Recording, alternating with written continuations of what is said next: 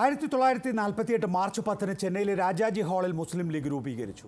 ഇപ്പോൾ അതിൻ്റെ 75ാം വാർഷികം ആഘോഷിക്കുകയാണ്. 70 ആണ്ട് പിന്നിടുമ്പോൾ പ്രാതിനിധ്യ രാഷ്ട്രീയത്തിൻ്റെയും സേവന പ്രവർത്തന രാഷ്ട്രീയത്തിൻ്റെയും പേരിൽ നല്ല പേരുണ്ട്.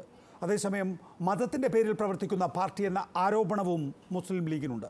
5 വർഷം കൂടുമ്പോൾ ഭരണം ലഭിക്കുമായിരുന്ന കേരളത്തിൽ ഭരണമില്ലാത്ത അവസ്ഥയിൽ തുടരുമ്പോഴാണ് പ്ലാറ്റിനം ജൂബിലി എന്ന പ്രത്യേകതയുമുണ്ട്.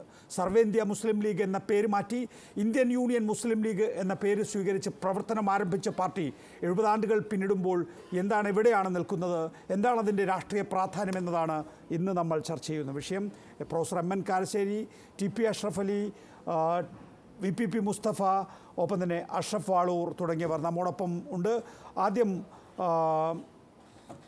പ്രൊഫസർ MN കാരശ്ശേരി, മുസ്ലിം ലീഗിൻ്റെ രാഷ്ട്രീയ പ്രാധാന്യം, ഉത്തരവാദിത്ത രാഷ്ട്രീയമാണ് മുസ്ലിം ലീഗ് കൈയാളുന്നത് എന്നാണ് അതിൻ്റെ സിൽവർ ജൂബിലി ഘട്ടത്തിൽ ഭാരവാഹികൾ പറയുന്നത്.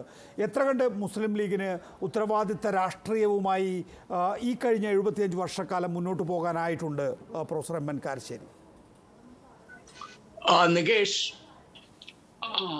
1948 ഇന്ത്യൻ യൂണിയൻ മുസ്ലിം ലീഗ് രൂപം കൊള്ളുമ്പോൾ ഉണ്ടായിരുന്ന പ്രധാനപ്പെട്ട ഒരു ചർച്ച,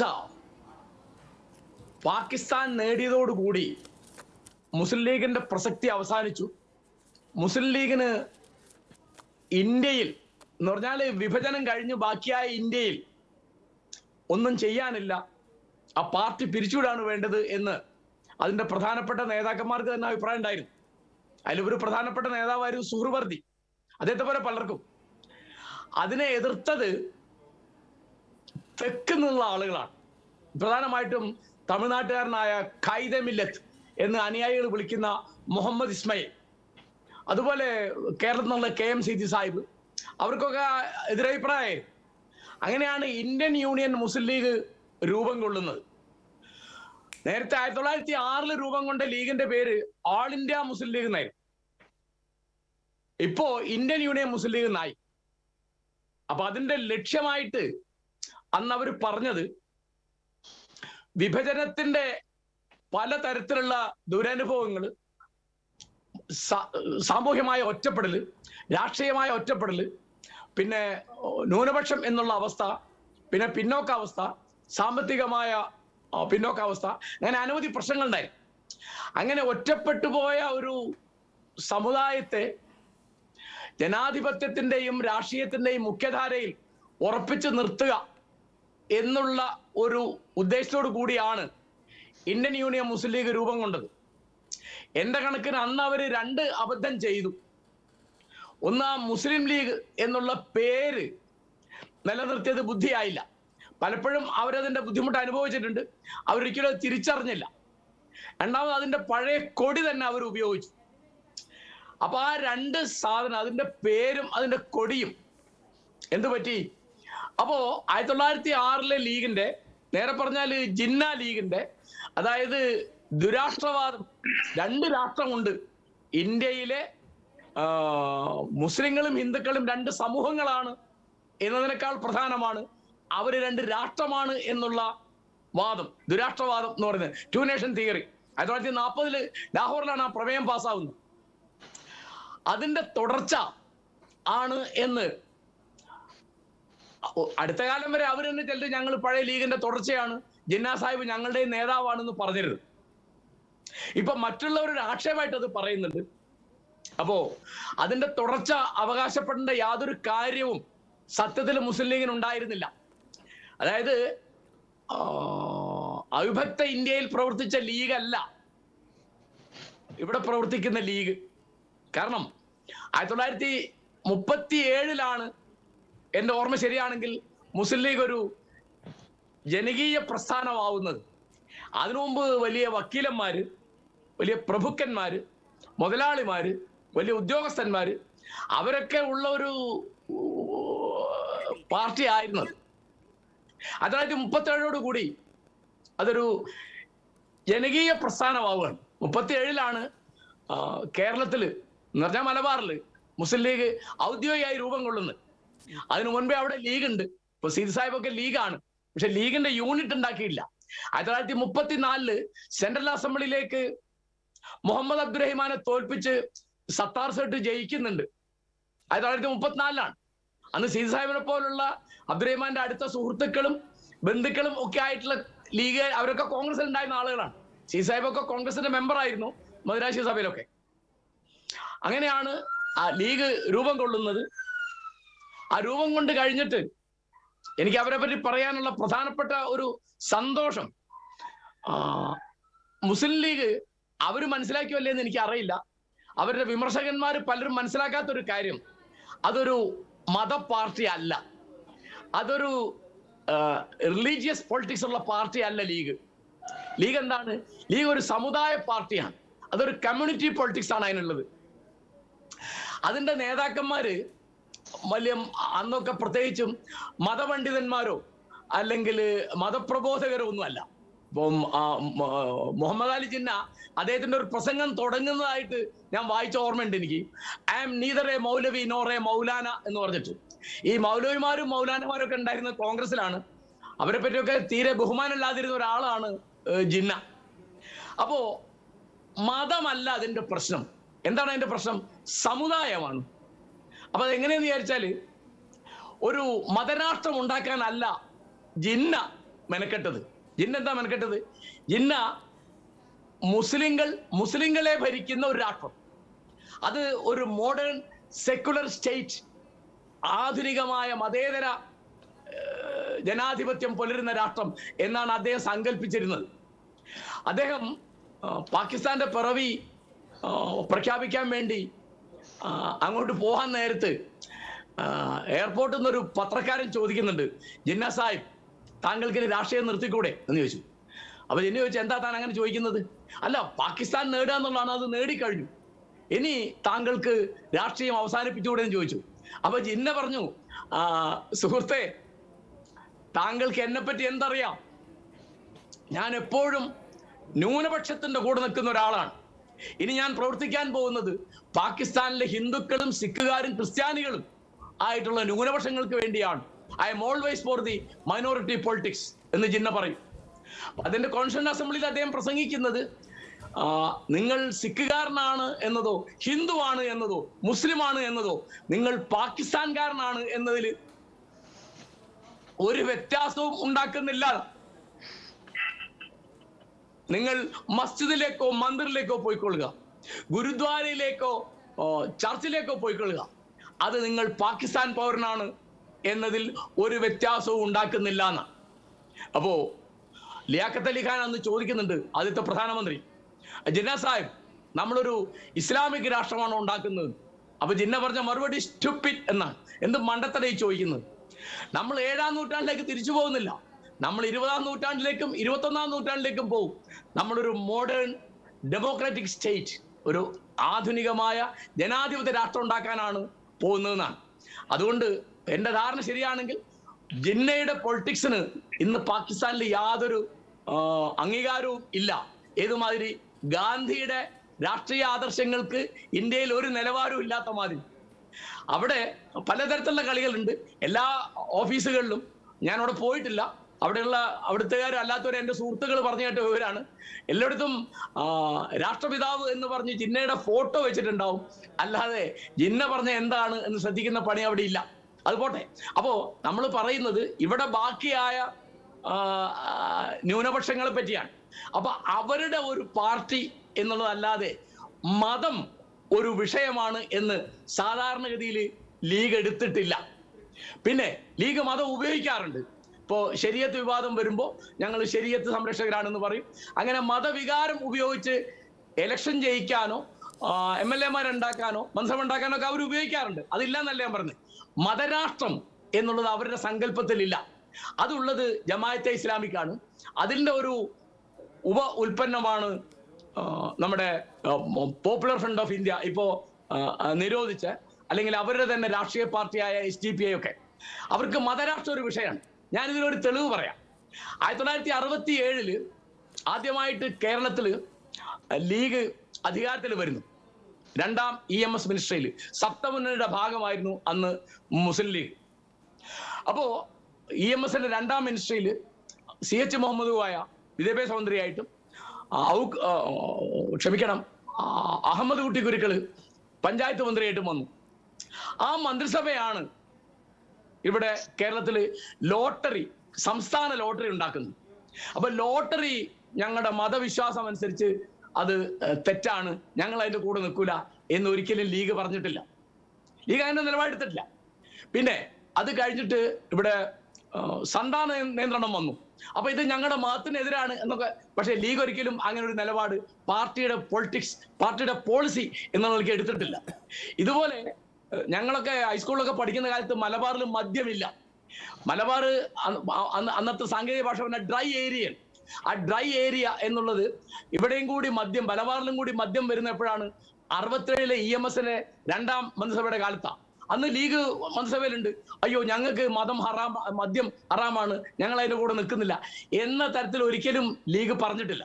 പ്രത്യേകിച്ച് CH മുഹമ്മദ് പോലുള്ള ആളുകൾ ഉള്ളപ്പോൾ അവർ ഈ മതമൗലികവാദം സാമാന്യമായി രാഷ്ട്രീയത്തിന്റെ ഭാഗമായിട്ട് ഉപയോഗിക്കാറില്ല.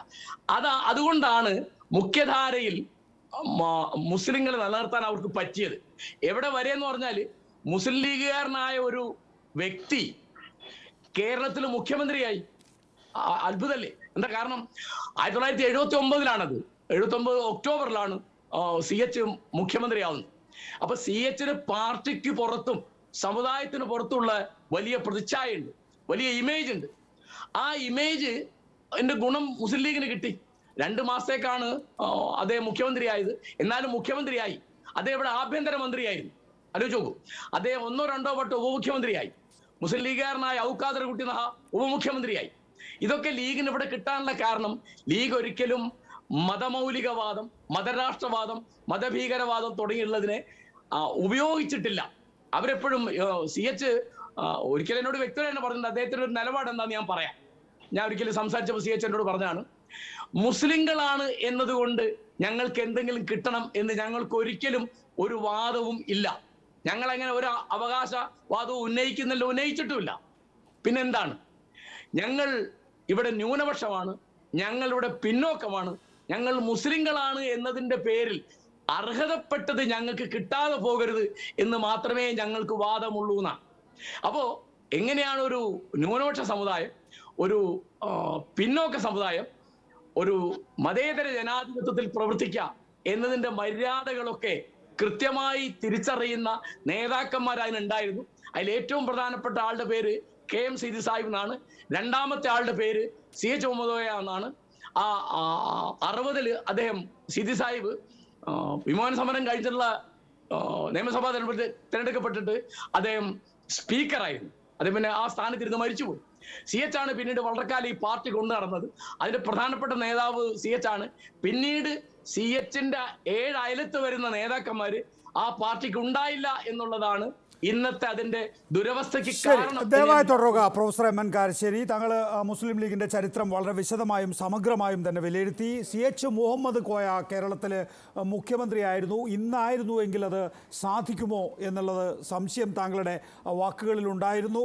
പണ്ട് MT വാസുദേവൻ നായർ പറഞ്ഞ പോലെ പള്ളിവാലും കാൽച്ചിലമ്പും എന്ന MT വാസുദേവൻ്റെ തന്നെ ചെറുകഥയുടെ അടിസ്ഥാനപ്പെടുത്തി MT തന്നെ എഴുതിയ തിരക്കഥ അബ്രപാളിയിലേക്ക് പകർത്തുകയും ദേവി വിഗ്രഹത്തിന് നേരെ കാർക്കിച്ചു തുപ്പുന്ന ഒരു രംഗം ഇന്നത്തെ കാലത്തായിരുന്നു എങ്കിൽ എന്താകുമായിരുന്നു ഈ നാട്ടിൽ നടക്കുക എന്ന് MT വാസുദേവൻ നായർ. നമ്മൾ ഒരുപാട് കാര്യങ്ങൾ നമ്മൾ മുന്നോട്ട് പോയിരിക്കുന്നു.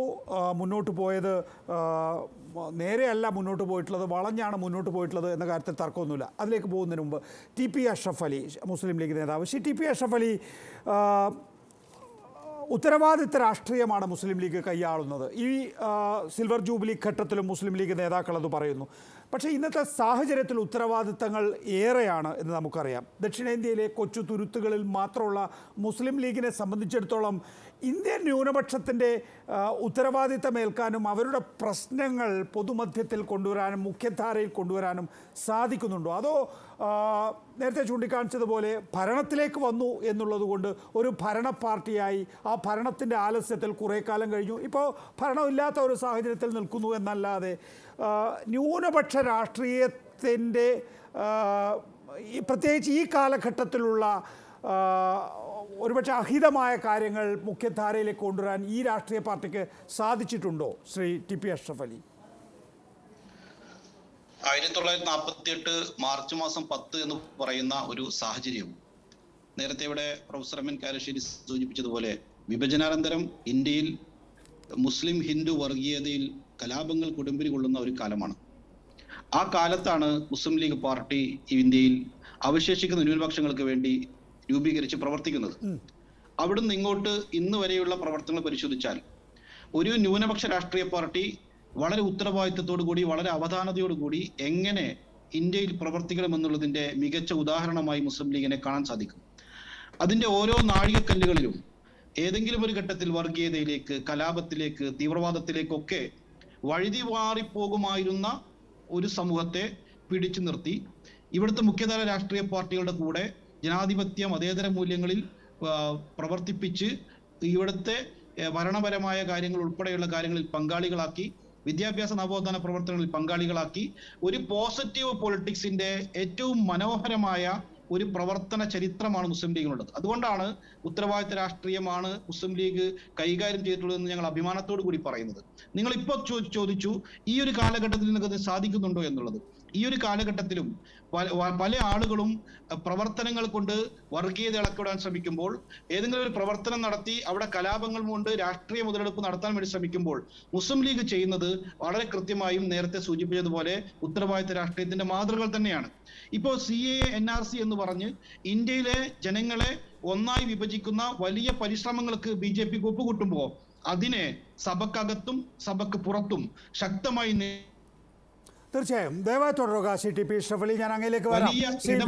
വ്യക്തമാണ്, താങ്കൾ പറയുന്നത് എനിക്ക് വ്യക്തമാണ്. CVPP Mustafa, Shri T P Ashraf Ali പറഞ്ഞതുപോലെ കേരളത്തിലെ ഒരു മതേതരത്വത്തിൻ്റെയും തീവ്ര നിലപാടുകാർ കേരളത്തിലില്ല എന്ന വാദമൊന്നുമില്ല. പക്ഷെ മഹാഭൂരിപക്ഷം മുസ്ലിങ്ങളെയും ജനാധിപത്യത്തിലും മതേതരത്വത്തിലും അധിഷ്ഠിതമായ ഒരു രാഷ്ട്രീയത്തിൽ ഉറപ്പിച്ച് നിർത്താൻ ലീഗിന് കഴിഞ്ഞു എന്ന് പറഞ്ഞാൽ അതിനെ തള്ളിപ്പറയാൻ CVPP മുസ്തഫ താങ്കൾക്ക് സാധിക്കുമോ? ഇടതുപക്ഷ ജനാധിപത്യ മുന്നണിയുടെ ഭാഗമായിരുന്നു മുസ്ലിം ലീഗ് അന്നും ഇന്നും. മതനിരപേക്ഷ പാർട്ടി എന്നൊന്നും മുസ്ലിം ലീഗിനെ വിശേഷിപ്പിക്കാൻ കഴിയില്ല. ഒരു minute Shri T P Ashraf Ali, CVPP Mustafa സംസാരിക്കുകയാണ്. എന്തുകൊണ്ട്? ഒരു മിനിറ്റ്, അദ്ദേഹം സംസാരിച്ചു കഴിഞ്ഞതിന് ശേഷം ഞാൻ അങ്ങയിലേക്ക് വരാം. CVPP മുസ്തഫ തുടരുക. കാരശ്ശേരി മാഷൊക്കെ സൂചിപ്പിച്ചതുപോലെ മതചിഹ്നങ്ങൾ ഉപയോഗപ്പെടുത്തുന്ന പാർട്ടി തന്നെയാണത്.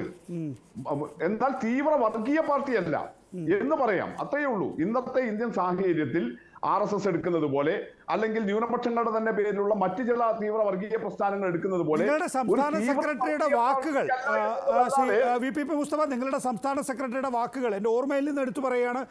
ശരിയായിരിക്കും അത്. മുസ്ലിം ലീഗ് വർഗീയ പാർട്ടിയല്ല, ന്യൂനപക്ഷങ്ങൾക്കിടയിൽ പ്രവർത്തിക്കുന്ന ജനാധിപത്യ പാർട്ടിയാണ്. അതാണ് ആ നിലപാടാണ് CPIM അല്ലെങ്കിൽ ഇടതുപക്ഷ പ്രസ്ഥാനങ്ങൾ ലീഗിനോട് കൈക്കൊണ്ടിട്ടുള്ളത്. നമ്മൾ എല്ലാ കാലത്തും അങ്ങനെയാണ് കാണുന്നത്. അല്ലാതെ കറതീർന്ന ഒരു മതനിരപേക്ഷ പാർട്ടിയാണ് മുസ്ലിം ലീഗ് എന്നൊക്കെ പറയുന്നത് മതനിരപേക്ഷതയ്ക്ക് നമ്മൾ കൊടുക്കുന്ന നിർവചനത്തിന് തന്നെ എതിരായിപ്പോകും. കാരണം ലീഗിന്റെ പ്രവർത്തനങ്ങളിൽ ഈ പ്രത്യേകിച്ച് അടുത്ത കാലങ്ങളിൽ 90കൾക്ക് ശേഷം നമ്മൾ കേരളത്തിൽ തന്നെ എടുത്തു നോക്കിയാൽ ഏറ്റവും ശക്തമായ നിലയിൽ അവർ മതചിഹ്നങ്ങളെ ഉപയോഗപ്പെടുത്തുകയാണ്. ഇപ്പൊ നിങ്ങൾ നോക്കൂ, കഴിഞ്ഞ ദിവസങ്ങളിൽ മുസ്ലിം ലീഗിന്റെ സംസ്ഥാന ഭാരവാഹി കൂടിയായിട്ടുള്ള KM ഷാജിയുടെ പ്രസംഗങ്ങൾ നിങ്ങൾ എടുത്തു നോക്കൂ.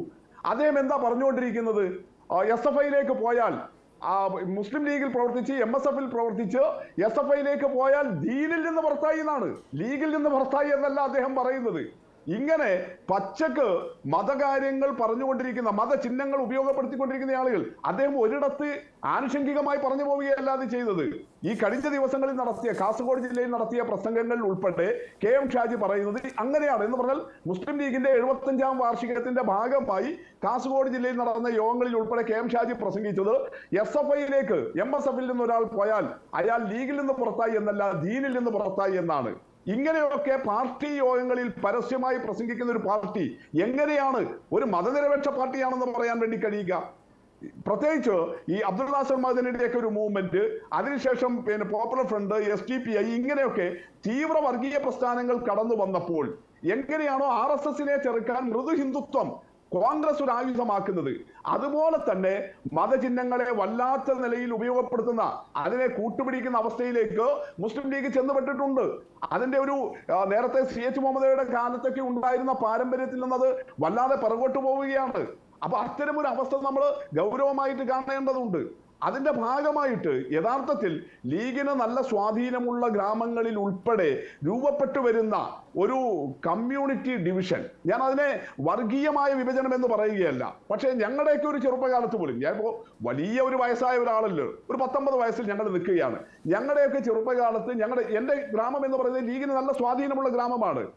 തിക്കലി മുസ്ലിം പോപ്പുലേറ്റഡ് ഏരിയ ആണ്. പക്ഷെ അവിടെയൊക്കെ ഞങ്ങളുടെ ഒരു തലമുറക്ക് പോലും മുസ്ലിം ഇതര സമുദായങ്ങളിൽപ്പെട്ട ഞങ്ങളുടെ സമപ്രായക്കാരോട് വലിയ അടുപ്പവും ഞങ്ങളുടെ കൂടെ വൈകുന്നേരങ്ങളിൽ കളിക്കാനൊക്കെ ഉണ്ടായിരുന്നു. പക്ഷെ ഇപ്പോ ആ ലീഗിന് സ്വാധീനമുള്ള എൻ്റെ ഗ്രാമത്തിൽ പോലും നികേഷ് ഞാൻ കാണുന്നത് വൈകുന്നേരങ്ങളിൽ മുസ്ലിം വിഭാഗത്തിൽപ്പെട്ട ചെറുപ്പക്കാർ വേറെയാണ്. അവരുടെ കൂടെ ഇടപഴകാനോ അവരുടെ കൂടെ വൈകുന്നേരങ്ങളിലെ കളികളിൽ പങ്കെടുക്കാനോ മറ്റു സമുദായങ്ങളിൽപ്പെട്ടവരുണ്ടാകുന്നില്ല. അവരെ പങ്കെടുപ്പിക്കാനുള്ള ശ്രമം അവിടുത്തെ ഒരു ഭൂരിപക്ഷ സമുദായം എന്നുള്ള നിലയിലും ഭൂരിപക്ഷ പാർട്ടി എന്നുള്ള നിലയിലും ലീഗിന്റെ ഭാഗത്തുനിന്ന് ഉണ്ടാകുന്നില്ല. ഇത് കേരളത്തിലാകെ, മലബാറിൽ പ്രത്യേകിച്ച് ലീഗിന് സ്വാധീനമുള്ള ഗ്രാമങ്ങളിലാകെ പരിശോധിച്ചാൽ നിങ്ങൾക്ക് കാണാൻ വേണ്ടി കഴിയും.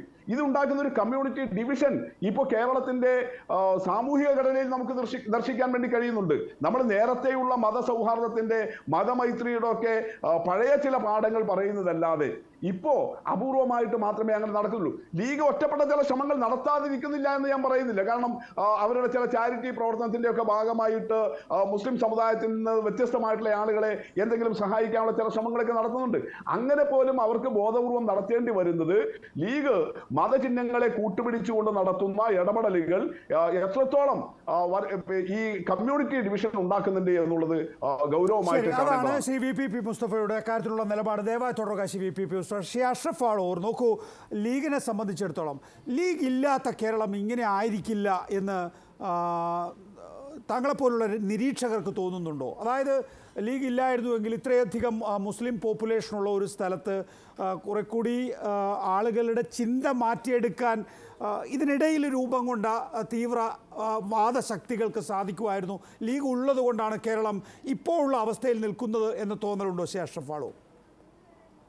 തീർച്ചയായും ഇന്ത്യയിലെ മുസ്ലിങ്ങളെ, പ്രത്യേകിച്ച് ഇപ്പം കേരളത്തിൽ മാത്രമാണല്ലോ മുസ്ലിം ലീഗിന്റെ സ്വാധീന മേഖല എന്ന് പറയുന്നത് കേരളമാണ്. കേരളം തന്നെ മലബാറാണ്.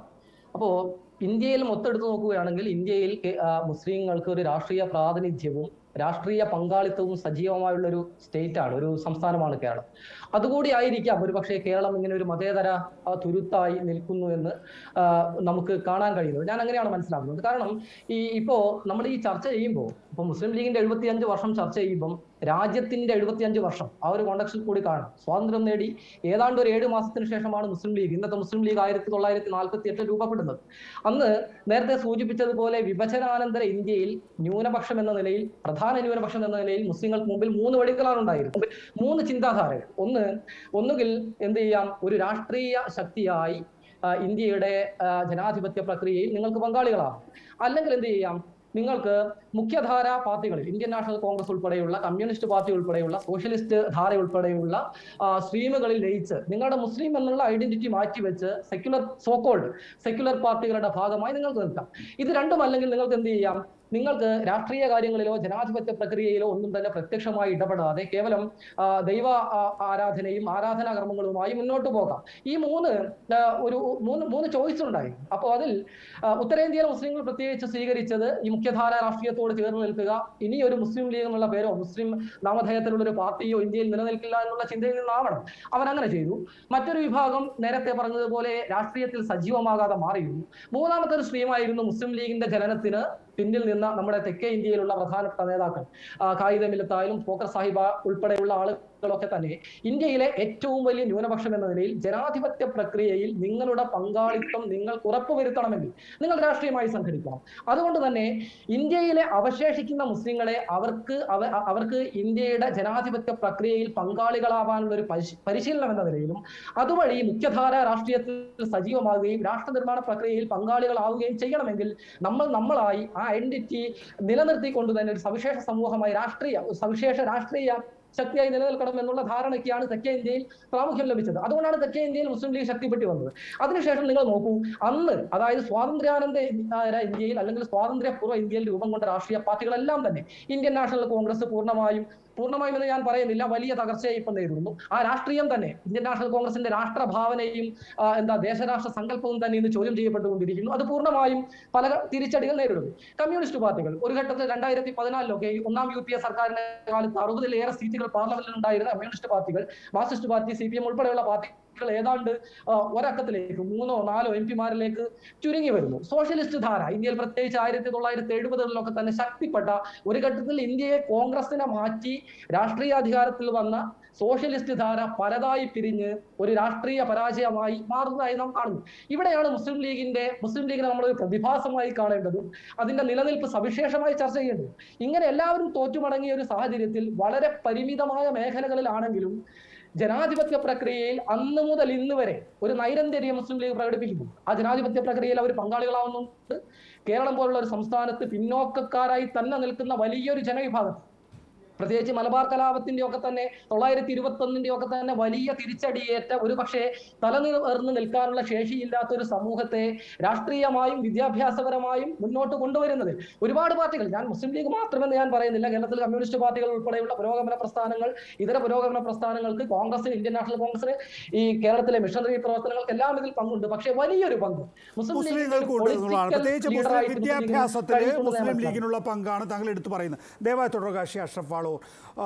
പ്രൊഫസർ MN കാരശ്ശേരി, കേരളവും തമിഴ്നാടും വിട്ടാൽ മറ്റിടങ്ങളിൽ ലീഗില്ല, അല്ലെങ്കിൽ ലീഗിൻ്റെ സാന്നിധ്യം വളരെ ചുരുങ്ങിയതാണ്. അവിടുത്തെ മുസ്ലിം ജനസാമാന്യത്തിൻ്റെ ജീവിതം ദരിദ്രാവസ്ഥയിലാണ്. അത് യാദൃച്ഛികമാണോ, അതോ മുസ്ലിം ലീഗിൻ്റെ പ്രവർത്തനത്തിൽ അന്തസ്സോടുകൂടി മുണ്ടും മാടി കുത്തി നടക്കാൻ കേരളത്തിലൊരു മാപ്പിളക്ക് സാധിക്കുന്നു എന്നുള്ളത് ലീഗ് കൊടുത്ത ധൈര്യമാണോ ശ്രീ MN കാരശ്ശേരി? നികേഷ്, വലിയൊരു പ്രശ്നം, അതായത് ഈ മതത്തിന്റെ പേരിലോ സമുദായത്തിന്റെ പേരിലോ രാഷ്ട്രീയം കൊണ്ട് നടക്കുന്ന ആളുകൾ എപ്പോഴും മറന്നുപോകുന്ന ഒരു പ്രശ്നം ഭാഷയാണ്. കിഴക്കൻ പാകിസ്ഥാൻ 1971 ബംഗ്ലാദേശായി മാറിപ്പോയത് അവിടെ ആളുകൾ മുസ്ലിങ്ങളല്ലാത്തതുകൊണ്ടല്ല, അവരുടെ മാതൃഭാഷ ബംഗാളിയാണ്, അവരെ ബംഗാളിയിൽ ഭരിക്കണം എന്നുള്ള ഒരു പ്രശ്നം ആ പാകിസ്ഥാൻ രൂപം കൊണ്ട് 5 കൊല്ലം കഴിഞ്ഞപ്പോൾ തുടങ്ങി 1952. അപ്പോൾ ഇവിടെ ഉണ്ടായൊരു കാര്യം എന്താണെന്ന് വെച്ചാൽ, കേരളത്തിൽ പ്രത്യേകമായൊരു കാര്യം ഉണ്ടായത്, വിഭജനത്തിന്റെ മുറിവുകൾ ഭാഗ്യവശാൽ ഇന്ത്യയുടെ ഏറ്റവും തെക്കേ ഭാഗത്തായതുകൊണ്ട് കേരളത്തിലെ മുസ്ലിങ്ങൾക്ക് അല്ലെങ്കിൽ തമിഴ്നാട്ടിലെ മുസ്ലിങ്ങൾക്ക് ഏറ്റുവാങ്ങേണ്ടി വന്നിട്ടില്ല. അതൊരു വളരെ പ്രധാനപ്പെട്ട കാര്യമാണ്. രണ്ടാമത്തെ കാര്യം, ഇവിടുന്ന് സത്താർ സേട്ട് ഒഴിച്ച് പ്രധാനപ്പെട്ട ഒരു നേതാവും പാകിസ്ഥാനിലേക്ക് പോയിട്ടില്ല. അന്ന് മുഹമ്മദ് അബ്ദുറഹ്മാൻ പാകിസ്ഥാൻ വാദത്തെ എതിർത്ത് പ്രസംഗിക്കുമ്പോൾ പറഞ്ഞ ഒരു കാര്യം, ഉത്തരേന്ത്യയിലെ മുസ്ലിങ്ങൾക്ക് അങ്ങനെ ഒരു പാകിസ്ഥാൻ വേണമെങ്കിൽ അവർ വേണമെന്ന് പറഞ്ഞോട്ടെ, നിങ്ങൾ അതിനെ പിന്തുണയ്ക്കുന്നത് എന്തിനാണ് എന്ന് അബ്ദുറഹ്മാൻ നിരന്തരം, അദ്ദേഹം ജയിലിൽ നിന്ന് വിട്ടിട്ട് 77 ദിവസമാണ് അദ്ദേഹം ജീവിച്ചത്. ആ 77 ദിവസവും 1945 അദ്ദേഹം പ്രസംഗിക്കുന്ന ഈ കാര്യമാണ്. അപ്പോ ആ വിഭജനത്തിന്റെ ദുരിതങ്ങൾ ഇവിടെ ഉണ്ടായില്ല. പിന്നെ വേറൊരു കാര്യമുള്ളത്, ഞാൻ ഭാഷയെ പറ്റി പറഞ്ഞതാ, അവിടെ നിങ്ങൾക്ക് ഉറുദു വേണം, കേരളത്തിൽ ഉറുദു ഇല്ല. കാരണം കേരളത്തിൽ ഈ അറക്കൽ രാജവംശം എന്ന് പറയുന്ന ഒരു ചെറിയ ഒരു പ്രിൻസിപ്പാലിറ്റി, വളപട്ടണത്തിന് ചുറ്റുമുള്ള ഒരു പ്രിൻസിപ്പാലിറ്റി ഒഴിച്ചാൽ മുസ്ലിം റൂൾ കേരളത്തിൽ ഉണ്ടായിട്ടില്ല. അതുകൊണ്ട് ഇവിടെ ഉറുദു ഇല്ല. അതിന് പകരം ഇവിടെ മുസ്ലിങ്ങൾക്ക് ഉണ്ടായിരുന്ന അറബി മലയാളമാണ്. അപ്പൊ ഇവിടുത്തെ നേതാക്കന്മാർ ഇപ്പോൾ CH ആണ്, അദ്ദേഹത്തിന് ഉറുദുവിൽ പ്രസംഗിക്കാൻ സാധിക്കില്ല. ഇവിടുന്ന് ഇപ്പോൾ ഉറുദു പറയുന്ന ഒരാള് വടക്കോട്ട് പോയത് നമ്മുടെ സമദാനി മാത്രമാണ്. അപ്പോൾ ഭാഷ വലിയൊരു പ്രശ്നമായിരുന്നു. അപ്പൊ ഇവിടുത്തെ ഈ ദക്ഷിണേന്ത്യയിലെ ഇപ്പം 48 മാർച്ച് 10 രാജാജി ഹാളിൽ രൂപം കൊള്ളുന്ന പാർട്ടി എന്ന് പറയുന്നത് ഒരു ദക്ഷിണേന്ത്യൻ പാർട്ടിയാണ്. അതായത് UP-യിലോ പടിഞ്ഞാറൻ ബംഗാളിലോ അല്ലെങ്കിൽ മധ്യപ്രദേശിലോ ഉള്ള ആളുകളോട് വർത്തമാനം പറയാൻ, ഇപ്പോ കായിദെ മില്ലത്ത് എന്ന് പറയുന്ന അദ്ദേഹത്തിന്റെ മാതൃഭാഷ തമിഴാണ്. പിന്നെ സീതി സാഹിബിൻ്റെത് അദ്ദേഹത്തിന് ഇംഗ്ലീഷ് നന്നായിട്ട് അറിയാം, അദ്ദേഹം വക്കീലായിരുന്നു. പിന്നെ ഇവർക്ക് ഉറുദു ഇല്ല, ഹിന്ദി ഇല്ല. അപ്പൊ ഈ ഹിന്ദി ഉറുദു തുടങ്ങിയുള്ള ഏറ്റവും പ്രധാനം അന്നൊക്കെ എന്താ വെച്ചാല് 40കളിലൊക്കെ വരുന്ന ഒരു ഏർപ്പാട്, ഇവിടുത്തെ മുസ്ലിം വർഗീയവാദികളും ഹിന്ദു വർഗീയവാദികളും ഒരുപോലെ പറഞ്ഞിരുന്ന ഒരു കാര്യം എന്താണ്, ഹിന്ദു ഹിന്ദി ഹിന്ദുസ്ഥാൻ, മുസ്ലിം ഉറുദു പാകിസ്ഥാൻ എന്നാണ്. അപ്പോൾ ഈ ഉറുദു ഇല്ലാത്ത, അതായത് ദക്ഷിണേന്ത്യയുടെ കൾച്ചർ വേറെയാണ്, അതിന്റെ ഭാഷ വേറെയാണ്. ഇവിടുത്തെ നേതാക്കന്മാർക്ക് അവിടെ ചെന്നിട്ട് അവിടുത്തെ അനുയായികളെ സംഘടിപ്പിക്കാനോ പ്രചോദിപ്പിക്കാനോ സാധിക്കില്ല. പിന്നെ അവരുടെ പ്രശ്നങ്ങളൊക്കെ വേറെയാണ്. അപ്പൊ ഇന്നിപ്പോ കേരളത്തിലെ തീർച്ചയായിട്ടും നമ്മൾ CH മുഹമ്മദ് കോയയുടെ പേരെടുത്ത് പറയണമെന്ന് ഞാൻ പറഞ്ഞത്. മുസ്ലിം ലീഗ് എന്ന് പറഞ്ഞേക്കാൾ അധികം പറയേണ്ടത് CH മുഹമ്മദ് കോയ അധികാരം കിട്ടിയിട്ട് അവർ ചെയ്ത 2 കാര്യം. ഒന്ന്, മലപ്പുറം ജില്ല 69-ൽ, 68-ൽ പിന്നെ രൂപം കൊണ്ടു, നിലവിൽ വന്നു 69-ൽ കാലിക്കറ്റ് യൂണിവേഴ്സിറ്റി. വിദ്യാഭ്യാസത്തിന് കൊടുത്ത പ്രാധാന്യം ആ ലീഗിനെ പറ്റി നമ്മൾ ബഹുമാനം പറയേണ്ടതാണ്. സ്ത്രീ വിദ്യാഭ്യാസത്തിന് ഏറ്റവും വലിയ പ്രാധാന്യം കൊടുത്ത ഒരാളാണ് KM സീതി സാഹിബ്. വേറൊരാളാണ് CH. അദ്ദേഹം വിദ്യാഭ്യാസ മന്ത്രിയായപ്പോ ഹൈസ്കൂളിൽ പഠിക്കുന്ന ദളിത് മുസ്ലിം പെൺകുട്ടികൾക്ക് പ്രത്യേകം സ്കോളർഷിപ്പ് ഏർപ്പെടുത്തി. അപ്പൊ സ്ത്രീകളെ മുന്നോട്ട് കൊണ്ടുവരിക എന്നുള്ളത് വളരെ പ്രധാനപ്പെട്ട നയമായിട്ട് ലീഗിനുണ്ടായിരുന്നു. ഇന്നത്തെ ലീഗ് നേതാക്കന്മാർക്ക് അതൊന്നും മനസ്സിലാവില്ല. അതായത് ഈ 75 കൊല്ലം ആഘോഷിക്കുന്നുണ്ടല്ലോ എന്റെ സുഹൃത്ത് അഷ്റഫ് അലി, ഇപ്പോഴെങ്കിലും ആലോചിക്കണം, ഇന്ന് വരെ കേരള നിയമസഭയിലേക്ക് ഒരു വനിതയെ അയച്ച പാർട്ടിയല്ല മുസ്ലിം ലീഗ്. ഇതുപോലെ MSFന്റെ ഒരു വനിതാ വിഭാഗം കുറച്ചു കൊല്ലം മുമ്പ് ഹരിത എന്ന് പറഞ്ഞിട്ടുണ്ടായി. അവര് പരാതി കൊടുത്തപ്പോ ആ പരാതി കൊടുത്തത് തെറ്റായിപ്പോയി എന്ന് പറഞ്ഞ് അവരെ പിരിച്ചുവിടുക ചെയ്ത്. അങ്ങനെ സ്ത്രീ വിരുദ്ധമായി പെരുമാറുന്ന ഒരു പണി നിങ്ങൾക്ക് സീതി സാഹിബോ CH മുഹമ്മദോ ജീവിച്ചിരിപ്പുള്ളവോ നടത്താൻ പറ്റില്ല. അതാണ് ഞാൻ പറഞ്ഞത്. പെണ്ണുങ്ങളുടെ വോട്ട് വേണം, പെണ്ണുങ്ങളെ വേറെ ഒന്നും വേണ്ട. മുസ്ലിം ലീഗിനെ സംബന്ധിച്ച് ശ്രീ VPP മുസ്തഫയും ചില പരാതികൾ ഉന്നയിച്ചു, പരിഭവങ്ങൾ പറഞ്ഞു. താങ്കളും അത്തരത്തിലുള്ള പരിഭവങ്ങൾ പറയുന്നു, പ്രത്യേകിച്ച് പെൺകുട്ടികളെ മുഖ്യധാരയിലേക്ക് കൊണ്ടുവരുന്നില്ല എന്ന്. നോക്കൂ, ഇന്ത്യൻ രാഷ്ട്രീയത്തിൽ നമ്മൾ എത്തി നിൽക്കുന്ന ഒരു അവസ്ഥയിൽ മുസ്ലിം ലീഗ് സ്വീകരിച്ചിട്ടുള്ള നിലപാടുകളൊക്കെ തന്നെയും കാലോചിതമായിരുന്നു എന്ന തോന്നൽ, എന്ന തുറന്നു പറച്ചിൽ നമ്മൾ നടത്തേണ്ടതല്ലേ? ഇപ്പോൾ ഉദാഹരണത്തിന് OIC എന്താ, ഒരുപക്ഷെ കേരളത്തിൽ നിന്നുള്ള മുസ്ലിം ലീഗ് കഴിഞ്ഞാൽ ഇന്ത്യൻ രാഷ്ട്രീയത്തിൽ തലയെടുപ്പോടുകൂടി നിൽക്കുന്ന പാർട്ടിയാണ് OICയുടെ പാർട്ടി. OIC എന്താ ചെയ്യുന്നത്? BJPക്ക് അരങ്ങൊരുക്കി കൊടുക്കുകയാണ്. എവിടെയൊക്കെയാണോ മുസ്ലിം വോട്ടുകളുള്ളത് അവ സ്പ്ലിറ്റ് ചെയ്യാൻ വേണ്ടി OICയുടെ പാർട്ടി ശ്രമിക്കുകയാണെന്നുള്ളത് നമ്മൾ സമീപകാല തെരഞ്ഞെടുപ്പുകളിൽ കണ്ടു. കേരളത്തിലെ മിലിറ്റൻ്റ് ഓർഗനൈസേഷനുകളെ സംബന്ധിച്ചിടത്തോളം ആദ്യം മുന്നറിയിപ്പ് നൽകിയത് മുസ്ലിം ലീഗ് ആയിരുന്നില്ലേ? അവരുടെ പാർട്ടിയുടെ പേരോ അല്ലെങ്കിൽ കൊടിയിലെ ചിഹ്നമോ നോക്കിയല്ല മുസ്ലിം ലീഗിനെ വിലയിരുത്തേണ്ടത് എന്ന് നമ്മളെ പറഞ്ഞ് പഠിപ്പിച്ചു തന്നത് ഇതേ മുസ്ലിം ലീഗ് എന്ന പാർട്ടി തന്നെയല്ലേ? മിലിറ്റൻ്റ് ഓർഗനൈസേഷനെ കാണുമ്പോൾ അവരെ ശ്രദ്ധിച്ചോളൂ എന്ന് പൊതുസമൂഹത്തോട് മുന്നറിയിപ്പ് നൽകി. അപ്പോൾ ഒരു പ്ലൂറലിസ്റ്റിക് ആയിട്ടുള്ള, ഇൻക്ലൂസീവ് ആയിട്ടുള്ള ക്യാരക്ടർ നാടിന് വേണം എന്ന് ചിന്തിച്ച് മുന്നോട്ട് പോകുന്ന രാഷ്ട്രീയ പാർട്ടിയാണെന്ന് മുസ്ലിം ലീഗിനെ കുറിച്ച് നമ്മൾ പറയേണ്ട ഘട്ടമല്ലേ ഇത്, ശ്രീ MN കാരശ്ശേരി? തീർച്ചയായിട്ടും. അതായത് മുസ്ലിം ലീഗിന്റെ ഇന്നത്തെ നേതാക്കൾ, ഇപ്പോ OIC പറയുന്നത് വർഗീയ വിഭജനം ഉണ്ടാക്കുന്ന, നിർഭാഗ്യവശാൽ അദ്ദേഹത്തിന്റെ ഏത് പ്രസംഗവും മനസ്സുകളെ വിഭജിക്കുന്നതാണ്. CH മുഹമ്മദ് കോയോ സീതി സാഹിബ് ഒരിക്കലും അങ്ങനെ സംസാരിക്കില്ല. ഞാനൊരു ഉദാഹരണം പറയാം നികേഷ്, നിങ്ങൾ എത്ര പേര് കേട്ടു എനിക്കറിയില്ല. ഒരിക്കല് കേരളത്തിലെ മന്ത്രിയായിരിക്കുമ്പോൾ ഒരു ഫണ്ട് വാങ്ങാൻ വേണ്ടി ഡൽഹിക്ക് പോവാണ് CH മുഹമ്മദ് കോയ. അപ്പൊ തിരുവനന്തപുരം എയർപോർട്ടിൽ വെച്ചിട്ട് പത്രക്കാരോ ചോദിച്ചു, എന്തൊക്കെയാണ് അവിടെ പോയാൽ ഫണ്ട് കിട്ടും എന്ന് ഉറപ്പുണ്ടോ എന്ന് ചോദിച്ചു. അദ്ദേഹം പറഞ്ഞ മറുപടി എന്താ വെച്ചാൽ, എന്നാകിലോ ഞാനിഹ കണ്ടുപോരാ, തന്നാകിലോ ഞാനിഹ കൊണ്ടുപോരാം എന്നാണ്. അങ്ങനെ കിട്ടിയില്ലെങ്കിൽ ഞാൻ ഡൽഹിയൊക്കെ കണ്ടുപോരാ, എനിക്ക് തരുകയാണെങ്കിൽ കൊണ്ടുപോരാൻ. ഇത് ഏതാ വരി എന്നറിയോ? ശ്രീകൃഷ്ണചരിതം മണിപ്രവാളത്തിലെ വരിയാണ്. കുചേലൻ കൃഷ്ണനെ കാണാൻ പോകുമ്പോ ഭാര്യയോട് പറയുന്ന വരിയാണിത്.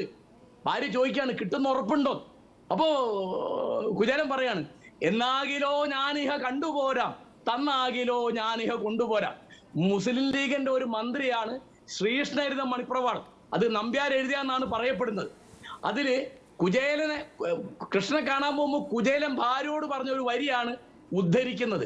ഈ അളവിൽ അദ്ദേഹം ജനാധിപത്യം, മതേതരത്വം, പൊതുവായ സമൂഹം എന്നുള്ള ഒരു കാഴ്ചപ്പാടിലാണ് അദ്ദേഹത്തിന്റെ നിയമസഭാ പ്രസംഗങ്ങളും തമാശകളും ഉദ്ധരണികളും മുഴുവൻ.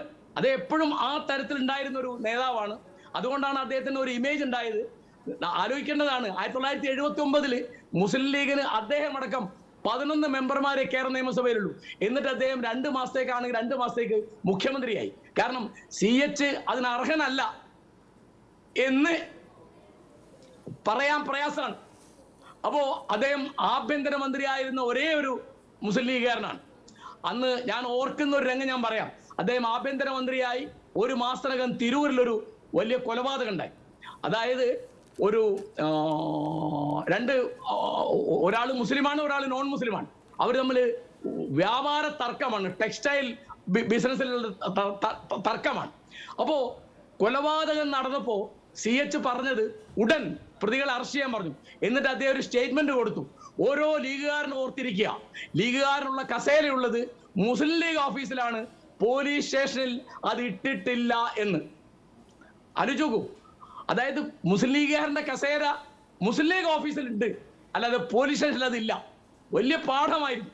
അപ്പോ അദ്ദേഹം ആഭ്യന്തരമന്ത്രി ആയിരുന്ന കാലത്ത് ജാതീയമായോ പാർട്ടിപരമായോ ഉള്ള അത്തരം ഒരു വിഭാഗീയതയെ പറ്റിയും ഒരു പക്ഷപാതത്തെ പറ്റിയും ഒരു പരാതി ഉണ്ടായിട്ടില്ല.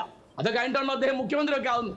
അപ്പൊ ഞാൻ പറഞ്ഞുകൊണ്ടുവരുന്നത്, ഒവൈസി ഉപയോഗിക്കുന്ന മുഴുവൻ വർഗീയതയാണ്, ഒവൈസി BJPയുടെ ഏജന്റാണ് എന്ന് പലരും പറഞ്ഞ് ഞാൻ വായിച്ചിട്ടുണ്ട്. അതെന്താന്ന് നമുക്ക് പറയാം, നമ്മുടെ അടുത്ത് തെളിവൊന്നുമില്ല. പക്ഷേ അദ്ദേഹത്തെ കൊണ്ട് മുസ്ലിങ്ങൾക്ക് ഗുണത്തെക്കാൾ അധികം ദ്രോഹമാണ് എന്നാണ് എൻ്റെ വിചാരം.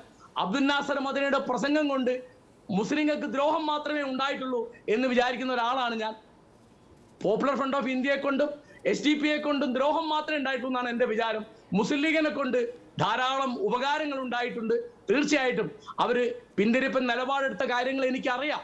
ഉദാഹരണത്തിന് 1985 ഷാബാനു കേസിന്റെ വിധി വന്നപ്പോൾ വളരെ പിന്തിരിപ്പനായ ഒരു നിലപാടാണ് അന്ന് ശരി. അതേക്കുറിച്ച് നല്ല വ്യക്തത പ്രൊഫസർ എം എൻ കാരശ്ശേരി താങ്കൾ നൽകുകയും ചെയ്തു. ശ്രീ TP അഷ്റഫ് അലി, ഇതൊക്കെ ഇവിടെ ഒവൈസിയെക്കുറിച്ച് ലീഗിന് നിലപാടുണ്ട്.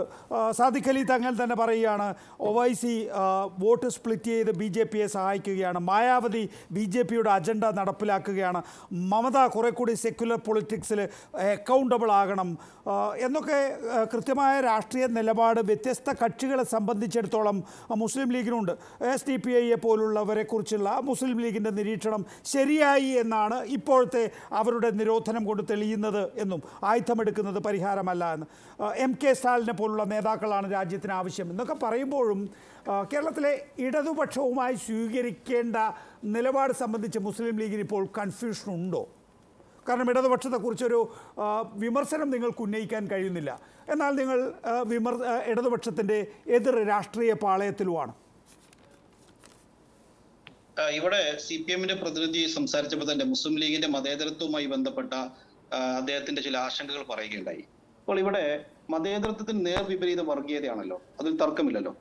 ഈ മുസ്ലിം ലീഗിന്റെ ഏതെങ്കിലും ഒരു ഘട്ടത്തിൽ, ഞങ്ങളുടെ ഏതെങ്കിലും ഒരു നയപരിപാടികളിൽ, അല്ലെങ്കിൽ ഒരു സന്ദിഗ്ധ ഘട്ടത്തിൽ ഈ രാഷ്ട്രം എവിടേക്ക് പോകുമെന്ന് ശങ്കിച്ചു നിൽക്കുന്ന സമയത്ത് മുസ്ലിം ലീഗ് എടുത്തുള്ള നയങ്ങളെ നിങ്ങൾ പരിശോധിച്ച് നോക്കിയാൽ മുസ്ലിം ലീഗിന്റെ മതേതര കാഴ്ചപ്പാടും അതിന്റെ ജനാധിപത്യ കാഴ്ചപ്പാടും മനസ്സിലാക്കാൻ സാധിക്കും. ഇപ്പോ ബാബരി മസ്ജിദ് അനന്തര കേരളവും ഇന്ത്യ നേരിട്ട രാഷ്ട്രീയ സാഹചര്യം, ആ രാഷ്ട്രീയ സാഹചര്യത്തിൽ മുസ്ലിം ലീഗ് എടുത്തത് വളരെ സുചിന്തിതമായ നിലപാടായിരുന്നു. ആ നിലപാടിന് തീവ്രത പോരാ എന്ന് പറഞ്ഞ് പിന്നീടുണ്ടായ കക്ഷികൾ മുഴുവനും, INL ആവട്ടെ, അത് അബ്ദുൽ നാസർ മദനിയുടെ PDP ആവട്ടെ, അത് ജമാഅത്തെ ഇസ്ലാമിയുടെ പാർട്ടി ആവട്ടെ, SDPI ആവട്ടെ, ഉണ്ടായിട്ടുള്ള എല്ലാ പാർട്ടികളെയും കേരളത്തിൽ പാലും തേനും കൊടുത്ത് വളർത്തിയിട്ടുള്ളത് CPIM ആണ്. LDFൽ എടുക്കാതെയും എടുത്തും സഖ്യകക്ഷിയാക്കി നിർത്തിയും അല്ലാതെയും വേദി പങ്കിട്ടും എല്ലാം മുസ്ലിം ലീഗിനെ തകർക്കുന്നതിന് വേണ്ടി ഈ ശക്തികളോട് എല്ലായ്പ്പോഴും കൂടി നിന്നിട്ടുള്ളത്, തൊട്ടുരുമി നിന്നിട്ടുള്ളത്, വോട്ട് കച്ചവടം നടത്തിയിട്ടുള്ളത്, നേരിട്ട് മത്സരിപ്പിച്ചിട്ടുള്ളത് ഒക്കെയും CPM ആണ്. എവിടെയാണ് നിങ്ങൾ മുസ്ലിം ലീഗിന്റെ ഈ മതേതര കാഴ്ചപ്പാടിനെ നിങ്ങൾക്ക് വിമർശിക്കാൻ അർഹതയുള്ളത്? മുസ്ലിം ലീഗ് എല്ലായ്പ്പോഴും ജനാധിപത്യ മതേതര നിലപാടിൽ നിന്നുകൊണ്ട് ഇവിടുത്തെ രാഷ്ട്രീയ സാമൂഹിക സമവാക്യങ്ങളെ വളരെ അവധാനതയോടുകൂടി കണ്ട് രാഷ്ട്രീയം നടത്തുമ്പോൾ CPM എടുത്തുള്ള സമീപനങ്ങളൊക്കെയും ഈ വിധത്തിലാണ്. അതുകൊണ്ട് രാഷ്ട്രീയ നിലപാടുകൾ എടുക്കുന്ന കാര്യത്തിൽ, സാമൂഹിക നിലപാട് എടുക്കുന്ന കാര്യത്തിൽ ലീഗിന് പിഴച്ചിട്ടില്ല. ഞങ്ങൾ അത് ഇന്നും തുടർന്നു വരികയാണ്. കേരളത്തിന്റെ ഇപ്പോഴത്തെ സവിശേഷമായ സാഹചര്യത്തിൽ വലിയ വർഗീയ ധ്രുവീകരണം ഉണ്ടാകുന്ന വലിയ സാഹചര്യങ്ങളുണ്ടായി. തെരഞ്ഞെടുപ്പ് അനന്തരമുണ്ടായി. അതിനു മുൻപും അത് നിലനിൽക്കുന്നുണ്ട്. അപ്പോഴാണ് സെയ്ദ് സാദിഖ് അലി ശിഹാബ് നേതൃത്വത്തിൽ കേരളത്തിലെ 14 ജില്ലകളിലും സൗഹൃദ സന്ദേശ യാത്രകൾ നടത്തിക്കൊണ്ട് രാഷ്ട്രീയമോ ജാതിയോ മതമോ ഒന്നും നോക്കാതെ ആളുകളെ വിളിച്ചു ചേർത്ത് അവിടെ ഒന്നിച്ചു നിന്ന് ഈ രാജ്യത്തിന്റെ സാമൂഹിക ഘടനയെ നിലനിർത്തേണ്ടതിന്റെ ആവശ്യകതയെക്കുറിച്ച് ലീഗ് ചർച്ച ചെയ്തത്. അത് ചെന്നൈയിൽ നടത്തി, ബാംഗ്ലൂരിൽ നടത്തി, ബോംബെയിൽ നടത്തി, ഇന്ത്യയിലെ എല്ലാ സംസ്ഥാനങ്ങളിലേക്ക് നടത്താൻ വേണ്ടി പോവുകയാണ്.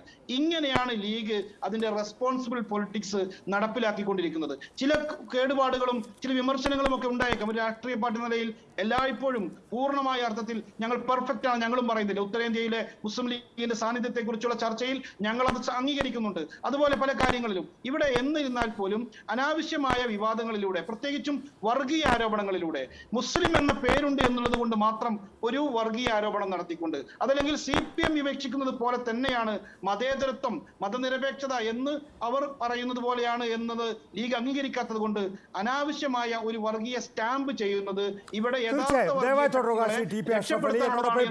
ജേക്കബ് ജോർജ് കൂടി പങ്കുചേർന്നിട്ടുണ്ട്. അതിനു മുമ്പ് VPP മുസ്തഫ, TP അഷ്റഫ് അലി പറഞ്ഞ കാര്യങ്ങൾക്ക് മറുപടി, അതായത് INL-ഉമായും PDP-യായും ജമാഅത്തെ ഇസ്ലാമിയുമായും SDPI-യെയും പാലും തേനും കൊടുത്ത് വളർത്തിയത് LGF ആണ്. ഈ പാർട്ടികളെ സംബന്ധിച്ച് കൃത്യമായ മുന്നറിയിപ്പ് നൽകിയത് മുസ്ലിം ലീഗാണ്.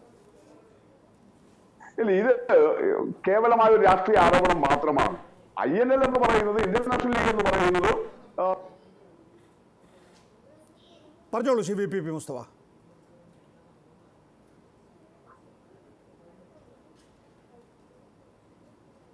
VPP മുസ്തഫയിലേക്ക് ഞാൻ വരാം. ഇതേ ചോദ്യം തന്നെ ഞാൻ ആവർത്തിച്ചോളാം. VPP മുസ്തഫ, താങ്കളെ ഒന്ന് ശരിയായി കിട്ടട്ടെ. ജേക്കബ് ജോർജ്, ഞാൻ നേരത്തെ ഇവിടെ TP അഷ്റഫ് അലിയോട് ചോദിച്ച ചോദ്യം, അതായത് OIC-യുടെ നിലപാടുകൾ, OIC-യും തങ്ങൾ കുടുംബവും തമ്മിൽ ആഴമേറിയ ബന്ധമുണ്ട്, OIC എന്തുകൊണ്ടാണ് അയാളുടെ പാർട്ടി കേരളത്തിൽ സ്ഥാപിക്കാത്തത് എന്ന ചോദ്യത്തിനുള്ള അദ്ദേഹത്തിൻ്റെ തന്നെ മറുപടി, OIC-യുടെ മറുപടി, എനിക്ക് തങ്ങൾ കുടുംബവുമായി നല്ല ബന്ധമുണ്ട് എന്നുള്ളതാണ്. പക്ഷേ നേരത്തെ കാലത്തൊന്നും OIC-യെക്കുറിച്ചുള്ളൊരു വിമർശനം തങ്ങൾ കുടുംബം ഉന്നയിച്ചിട്ട് കണ്ടില്ല. സാദിഖ് അലി ആ ആരോപണം ഉന്നയിക്കുകയാണ്. OIC ഒരു വോട്ട് സ്പ്ലിറ്ററാണ്, BJP-യുടെ കങ്കാണിയാണ് എന്ന അർത്ഥത്തിൽ പറയുന്നു. മായാവതിയെക്കുറിച്ച് അഭിപ്രായം പറയുന്നു. അതുപോലെ തന്നെ SDPI അടക്കമുള്ള തീവ്ര രാഷ്ട്രീയ നിലപാടുകാരെക്കുറിച്ചുള്ള അഭിപ്രായം പറയുന്നു. MK സ്റ്റാലിനെ കുറിച്ച്, MK സ്റ്റാലിനെ പോലുള്ള നേതാക്കളാണ് രാജ്യത്തിന്, തമിഴ്നാട്ടിലെ സഖ്യമാണ് മോഡൽ സഖ്യം എന്ന രീതിയിൽ മുസ്ലിം ലീഗ് വിലയിരുത്തുന്നു. പക്ഷേ കേരളത്തിലെ ഇടതുപക്ഷ സംവിധാനത്തെക്കുറിച്ചുള്ള രാഷ്ട്രീയ വിമർശനമൊന്നുമില്ല. ശരിയാണ്, ഭരണപരമായ കാര്യങ്ങളിൽ ലീഗിന് എതിർപ്പുണ്ടാകും, അവർ പരസ്യമായി അത് പ്രകടിപ്പിക്കുന്നുണ്ടാവും. എന്നുള്ളത് കൊണ്ട് തന്നെ കേരളത്തിലൊരു കൺഫ്യൂഷൻ ഉണ്ടോ എന്നായിരുന്നു ഞാൻ TP അഷ്റഫ് അലിയോട് ചോദിച്ചത്. TP അഷ്റഫ് അലി പറയുന്നത് ഇടതുപക്ഷത്തിൻ്റെ കുഴപ്പങ്ങളും കുറവുകളൊക്കെയാണ് ഈ പാർട്ടികളെയൊക്കെ തന്നെയും പാലും തേനും കൊടുത്ത് വളർത്തിയെന്നാണ്. കേരളത്തിലെ തുടർച്ചയായ 7 വർഷം അധികാരത്തിന് പുറത്ത് നിൽക്കേണ്ടി വരുന്ന മുസ്ലിം ലീഗ് അധികാരത്തിൻ്റെ പേരിൽ അവർ സമ്മതിക്കില്ല. എങ്കിൽ പോലും രാഷ്ട്രീയമായി തുല്യ ശക്തികളാണ്. കോൺഗ്രസും CPM-ഉം മതേതരത്വത്തിൻ്റെ കാര്യത്തിൽ പരസ്പരം മത്സരിക്കുന്ന പാർട്ടികളാണ്. ഇതിൽ ഏത് ചൂസ് ചെയ്യണമെന്ന കാര്യത്തിൽ ലീഗിന് കൺഫ്യൂഷൻ ഉണ്ടോ ജേക്കബ് ജോർജ്? അല്ല, ലീഗിന് അങ്ങനെ ഇപ്പോൾ കൺഫ്യൂഷൻ ഉണ്ടാവേണ്ട കാര്യമില്ല. ലോക്സഭാ തിരഞ്ഞെടുപ്പ് 2024 അത് വരട്ടെ, അത് കഴിഞ്ഞിട്ടേ അത്തരം കാര്യങ്ങളെക്കുറിച്ച് ആലോചിക്കാനുള്ള സാധ്യത തെളിയുന്നുള്ളൂ. പക്ഷേ ഞാൻ നേരത്തെ അഷ്റഫ് അലി ചൂണ്ടിക്കാണിച്ച കാര്യം, INL, ഞാൻ ചോദിക്കട്ടെ, ഇബ്രാഹിം സുലൈമാൻ സേട്ട്, ഞാൻ ആ സമയത്ത് ബാബറി മസ്ജിദ് തകർന്ന സമയത്ത് ഇബ്രാഹിം സുലൈമാൻ സേട്ടിനെ എത്രയോ തവണ കണ്ടിരിക്കുന്നു. എൻ്റെ പ്രധാനപ്പെട്ട ഒരു രാഷ്ട്രീയ കഥാപാത്രമായിരുന്നു അദ്ദേഹം. അദ്ദേഹത്തിൻ്റെ പ്രസംഗങ്ങൾ, അദ്ദേഹം എനിക്ക് തന്ന അഭിമുഖങ്ങൾ എക്സ്ക്ലൂസീവായി ഇന്ത്യ ടുഡേയിൽ അതൊക്കെ വളരെ ഗംഭീരമായിട്ട് കൊടുത്തു. അദ്ദേഹത്തിന് ഒരു വർഗീയ സ്വഭാവമോ സെക്കുലർ അല്ലാത്ത എന്തെങ്കിലും ചിന്തയോ ഉണ്ടെന്ന് എനിക്ക് തോന്നുന്നില്ല. ബഹുമാനപ്പെട്ട മുസ്തഫ നമ്മുടെ കൂടെ ഉണ്ടല്ലോ, അദ്ദേഹം അത് പറയട്ടെ, അദ്ദേഹത്തിനും അറിയാമല്ലോ ആ കാര്യങ്ങളൊക്കെ. അദ്ദേഹത്തിൻ്റെ പാർട്ടി ഒരു വർഗീയ പാർട്ടിയാണെന്ന് ഞാൻ കാണാം. അദ്ദേഹത്തിൻ്റെ നിലപാട്, അദ്ദേഹം കോൺഗ്രസിനെ എതിർത്തു, നരസിംഹറാവുവിനെ എതിർത്തു. അന്ന് കോൺഗ്രസിൻ്റെ ദേശീയ തലത്തിലുള്ള നിലപാടിനെ അദ്ദേഹം എതിർത്തു. ലീഗ് കോൺഗ്രസ് മുന്നണിയിൽ തുടരുന്നതിനെ അദ്ദേഹം എതിർത്തു. അതാണ് നികേഷ് സംഭവിച്ചത്. അത് രാഷ്ട്രീയമാണ്, അതിനകത്ത് വർഗീയതയില്ല, വർഗീയതയല്ല ഉള്ളത്. പക്ഷേ ആ സമയത്ത് ലീഗിൻ്റെ പാണക്കാട് ശിഹാബ് തങ്ങൾ പാണക്കാട് ശിഹാബ്ദങ്ങളിലും ലീഗിൻ്റെ നേതൃത്വവും കാണിച്ച ഒരു സമന്വയവും അത് കാണിച്ച ഒരു മനസാന്നിധ്യവും തീർച്ചയായിട്ടും കേരളം പോലെ ഒരു സംസ്ഥാനത്ത് വളരെ വളരെ പോസിറ്റീവായിട്ട് ഭവിച്ചു. അത് ശരിയാണ്, യാതൊരു സംശയമില്ല. പക്ഷേ ഇബ്രാഹിം സുലൈമാൻ സേട്ടിനെയോ അദ്ദേഹത്തിൻ്റെ പാർട്ടിയോ നേരത്തെ ആ പട്ടികയിൽ പറഞ്ഞ മറ്റ് കക്ഷികളുമായിട്ട് കൂട്ടിച്ചേർക്കുന്നത് ശരിയല്ല എന്ന് തന്നെയാണ് എൻ്റെ പക്ഷം. ഇനിയിപ്പോൾ പറഞ്ഞത് ശരിക്കും ഉത്തരവാദിത്ത രാഷ്ട്രീയമായിരുന്നു. അതെ, ആ ഉത്തരവാദിത്ത രാഷ്ട്രീയം മറന്നതിനാണ് ഇബ്രാഹിം സുലൈമാൻ സേട്ട് ലീഗുമായിട്ട് എതിർത്തത്, ലീഗിനോട് എതിർത്തത്, ലീഗ് നേതൃത്വത്തോട് എതിർത്തത്. അദ്ദേഹത്തിന് വലിയ വില കൊടുക്കേണ്ടി വന്നു അതിന്. അത് ശരിയാണ്. എങ്കിൽ പോലും അദ്ദേഹത്തിന് ശക്തമായൊരു നിലപാടുണ്ടായിരുന്നു, രാഷ്ട്രീയ നിലപാടുണ്ടായിരുന്നു. ആ നിലപാട് അദ്ദേഹം ദേശീയ തലത്തിൽ തന്നെ അവതരിപ്പിക്കുകയും ചെയ്തു. ഇന്നിപ്പോൾ ലീഗിന് വേണ്ടത് ദേശീയ തലത്തിൽ മുസ്ലിം ലീഗ് ഒരു മതേതര സെക്കുലർ മതേതര ജനാധിപത്യ പാർട്ടിയായിട്ട്, ഒരു ദേശീയ പാർട്ടിയായിട്ട് കൂടുതൽ ശക്തിയോടുകൂടി കടന്നു വരാനുള്ള ശേഷി വേണം. കൂട്ടുകെട്ടാണ് ലീഗിന് കൂടുതൽ ഗുണകരമാവുക എന്നല്ലേ ലീഗ് ഈ സമീപകാലങ്ങളിൽ ചിന്തിക്കുന്നതായി പുറത്തേക്ക് നമുക്ക് സൂചനകൾ വരുന്നത്? ലീഗിനെ സംബന്ധിച്ചിടത്തോളം ഇന്ന് ഇന്ത്യയിലെ ഏറ്റവും വലിയ മതേതര പാർട്ടിയായ കോൺഗ്രസിനോടൊപ്പം നിൽക്കുക എന്നുള്ളതിനപ്പുറത്തേക്ക് ഈ കേരളത്തിൽ ഭരണം കിട്ടാൻ വേണ്ടി ഇടതുപക്ഷത്തിനൊപ്പം ചേരുന്ന ഒരു രാഷ്ട്രീയ നിലപാട് അവർ സ്വീകരിക്കുമെന്ന് താങ്കൾ കരുതുന്നുണ്ടോ? എനിക്ക് തോന്നുന്നില്ല. കാരണം നികേഷ്, കേരളത്തിൽ രണ്ട് മുന്നണികൾ, കോൺഗ്രസ് നേതൃത്വം കൊടുക്കുന്ന ഐക്യജനാധിപത്യ മുന്നണിയും CPM നേതൃത്വം കൊടുക്കുന്ന ഇടതുപക്ഷ ജനാധിപത്യ മുന്നണിയും രണ്ട് ശക്തികളാണ്. രണ്ട് ശക്തമായ, ഏറെക്കുറെ തുല്യശക്തികളായ രണ്ട് ചേരികളാണ്. മുസ്ലിം ലീഗ് UDFിൻ്റെ സ്വാഭാവികമായ ഒരു അലൈ, ഒരു കൂട്ടുകെട്ടാണ്, ഒരു സഖ്യകക്ഷിയാണ്. അതിൻ്റെ അകത്തൊരു മാറ്റം വരുത്തേണ്ട കാര്യമില്ല എന്നാണ് എൻ്റെ അഭിപ്രായം. ദേശീയ രാഷ്ട്രീയം പറയുമ്പോൾ തങ്ങൾ ചൂണ്ടിക്കാണിക്കുന്നത് MK സ്റ്റാലിൻ ആണ് എങ്കിൽ ഏതാണ്ട് അതേ ബ്രാൻഡിംഗ് ഉള്ള ആളാണ് കേരളത്തിലെ പിണറായി വിജയൻ. നോക്കൂ, നിങ്ങൾ പോയി മലപ്പുറത്തോ കോഴിക്കോടോ അല്ലെങ്കിൽ മുസ്ലിം ജനസാമാന്യം കൂടുതലായി വസിക്കുന്ന ഇടങ്ങളിലോ പോയി മൈക്ക് വെച്ച് നോക്കൂ. പിണറായി വിജയനിൽ വിശ്വാസമുള്ള മുസ്ലിം സ്ത്രീകളെ, മുസ്ലിം ജനസാമാന്യത്തെ കാണാം. സ്റ്റാലിൻ്റെ ബ്രാൻഡിങ് മതേതരത്വത്തിന് വേണ്ടി തമിഴ്നാട്ടിൽ എങ്ങനെ നിലകൊള്ളുന്നു എന്ന ബ്രാൻഡിങ് പോലെ തന്നെ പിണറായി വിജയനും കേരളത്തിലെ മുസ്ലിങ്ങൾക്കിടയിൽ ഒരു ബ്രാൻഡിങ് ഉണ്ട്. അത് അവർക്ക് എങ്ങനെയാണ് സപ്രസ് ചെയ്ത് വെക്കാൻ കഴിയുക, അടിച്ചമർത്തി വെക്കാൻ കഴിയുക? അതവർക്ക് പറയേണ്ടി വരില്ലേ? സാദിഖ് അലി തങ്ങൾ ഈ പറയുന്ന രീതിയിൽ ദേശീയ രാഷ്ട്രീയത്തെ വിലയിരുത്തുമ്പോൾ കേരളത്തിലെ ഇടതുപക്ഷത്തിൻ്റെ റോള് പറയാതെ പോകുന്നത് വെറും ഒരു എതിർ രാഷ്ട്രീയ പാളയത്തിലാണ് എന്നതുകൊണ്ട് മാത്രം ഒരു ദേശീയ പാർട്ടിയായ മുസ്ലിം ലീഗിന് അത് ആ ഉത്തരവാദിത്തം നിർവഹിക്കാതിരിക്കാൻ കഴിയുമോ? ജനാധിപത്യ വ്യവസ്ഥിതിയിൽ രാഷ്ട്രീയം ഒരു പ്രധാനപ്പെട്ട കാര്യമാണ്. ഈ ഓരോ രാഷ്ട്രീയ പാർട്ടിക്കും നമ്മളീ കാണുന്ന പക്ഷങ്ങൾക്കപ്പുറത്ത് അവരുടേതായ സ്വന്തം രാഷ്ട്രീയമുണ്ടല്ലോ നികേഷ്. അതൊരു ഒരു പൊളിറ്റിക്സാണ്, ഒരു പൊളിറ്റിക്കലാണ്. മുസ്ലിം ലീഗ് ഒരു പൊളിറ്റിക്കൽ പാർട്ടിയാണ്. അവർക്കൊരു രാഷ്ട്രീയ ചിന്തയുണ്ട്. പ്രത്യേകിച്ച് സാദിഖ് അലി തങ്ങൾക്ക്. സാദിഖ് അലി തങ്ങൾ CPMന് അനുകൂലമായിട്ടോ എതിരായിട്ടോ എന്ത് പറഞ്ഞാലും അതിനകത്ത് രാഷ്ട്രീയമുണ്ട്. പക്ഷേ വിത്ത് റെസ്പെക്ട് ടു CPMനെ സംബന്ധിച്ച് എന്താണ് ലീഗിൻ്റെ രാഷ്ട്രീയം എന്നതൊരു പ്രധാനപ്പെട്ട കാര്യമാണ്. ഇന്നത്തെ രാഷ്ട്രീയ സാഹചര്യത്തിൽ, ഇന്നത്തെ ദേശീയ രാഷ്ട്രീയ സാഹചര്യത്തിൽ യാതൊരു സംശയമില്ല കാര്യത്തിനകത്ത്. അതുകൊണ്ട് നാളെ ലീഗ്, മുസ്ലിം ലീഗ് നേതൃത്വം CPMായിട്ട് കൂട്ടുവിടുമെന്നല്ല ഞാൻ പറഞ്ഞത്. CPMനെ അങ്ങനെ ശക്തമായിട്ട് എതിർക്കാൻ, പ്രത്യേകിച്ച് പിണറായി വിജയൻ നേതൃത്വം കൊടുക്കുന്ന CPMനെ അങ്ങനെ അങ്ങ് തുറന്നെതിർക്കാൻ മുസ്ലിം ലീഗിന് അത്ര എളുപ്പമല്ല എന്നാണ് എനിക്ക് തോന്നുന്നത്. ഇപ്പം ഞാൻ ഒറ്റ ഉദാഹരണം പറയാം. കേരള നിയമസഭയിൽ യൂണിവേഴ്സിറ്റി ബില്ലിന് എന്ത് പറ്റിയെന്ന് നമുക്കറിയാമല്ലോ നികേഷ്. യൂണിവേഴ്സിറ്റി ബില്ലിൽ എന്തായിരുന്നു ഗവർണറുടെ ലക്ഷ്യം? ഗവർണർക്ക് താല്പര്യം ഇവിടെ BJP അനുകൂല, BJPയുടെ സഹയാത്രികരായ ആൾക്കാരെ ചില വൈസ് ചാൻസലർമാർ ആക്കണമായിരുന്നു. അതിനെ CPM എതിർത്തു, പിണറായി വിജയൻ മുന്നിൽ നിന്ന് എതിർത്തു. അതിനകത്ത് CPMൻ്റെ രാഷ്ട്രീയമുണ്ട്, CPMൻ്റെ BJP വിരുദ്ധ രാഷ്ട്രീയമുണ്ട് നികേഷ്. അതിനോട് ലീഗിന് യോജിക്കാതിരിക്കാൻ പറ്റുമോ? അതാണ് രാഷ്ട്രീയം, അതാണ് ലീഗിൻ്റെ രാഷ്ട്രീയം എന്നാണ് ഞാൻ കാണുന്നത്. നോക്കൂ ഷിബി PP മുസ്തഫ, താങ്കൾ നേരത്തെ പറഞ്ഞത് പൂർത്തിയാക്കാനായിട്ടില്ല.